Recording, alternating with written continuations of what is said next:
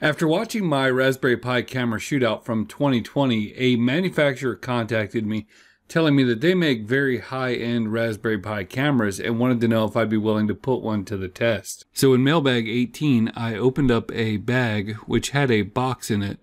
That box had another box in it, and that box had a bag in it which contained a high-quality Raspberry Pi camera.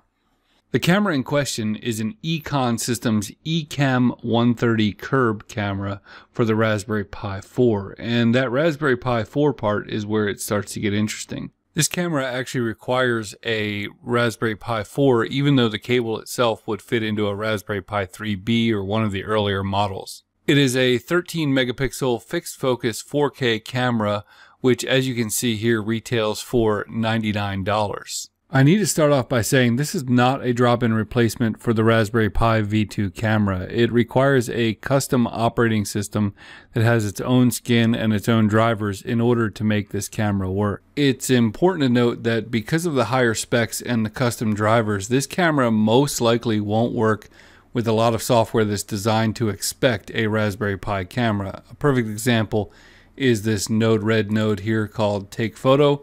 Normally you can have it save a file and take a picture of whatever resolution you want.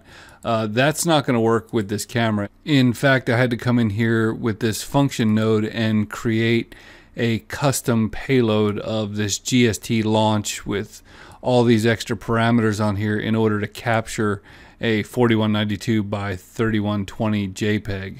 Once you get past the initial setup, you are rewarded with some pretty good quality. This is the V2 camera in full light, and this is the Econ camera.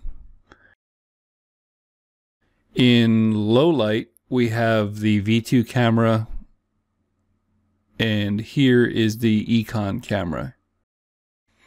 This is just a candlelight, that's the V2, and the Econ. And then as we drop down to no light, you can see this is the V2, and this is the Econ. So a pretty big difference.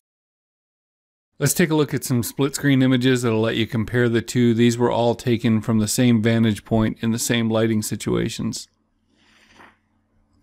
So the big question is, who in the world is this thing for? Well, with its high resolution sensor and its swappable lenses, this thing is hands down the highest quality Pi camera that I've ever tested. If you need image quality above all else, this is the one to get. I've spent a couple of months working with Econ Systems, and I found that their support is super helpful. They helped me get this thing working with Node-RED, helped me with some video capture issues, and all of that kind of stuff. And looking at their website, they have a lot of different sort of commercial and industrial type applications. So if you're building something that needs a serious sensor, then this is the way to go. That being said, it's definitely more expensive than the old-fashioned Pi V2 camera.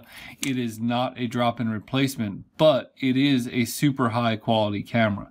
So hey, love to see what you think, and thanks for watching.